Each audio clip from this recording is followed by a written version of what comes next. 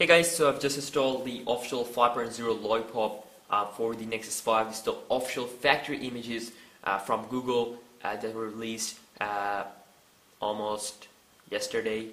So I just installed it on my Nexus 5. This is the first look and the setup. You can see that this is how it looks like when you first install it. So if you want to know how to install it, just be sure to check out the link in the description. I have a full easy tutorial for how to install it on the Nexus 5 and also on other Nexus devices like Nexus 10 and the Nexus 7. Same kind of procedure. So this is how it looks like first when you boot it up.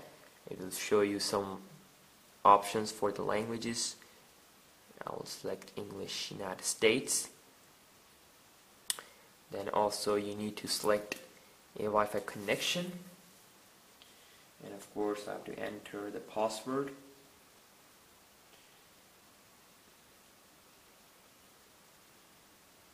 And of course you can kind of skip this process if you don't want to connect to the Wi-Fi, but of course it will take some time to set up.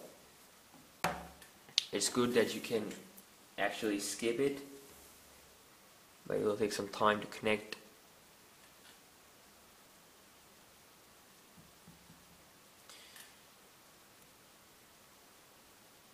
You can see it's not checking the connection. Skip anyway. Then also you need to enter the name of your phone.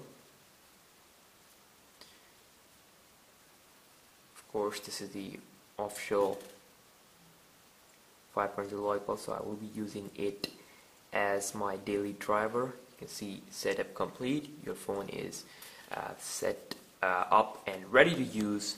Now all you need to do is you press this. You need to do is press this finish button, and got it. This is how it looks like. Android 5.0 Lollipop. So of course, this is just a first look and the setup for the Nexus 5.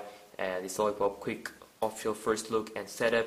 I will be making some detailed videos on some different aspects, and I will be doing some detailed review for this Lollipop update for the Nexus 5. I'll be comparing it with the other Android previous builds, and then also I will be checking out some more stuff. And be sure to subscribe and check out the tutorial.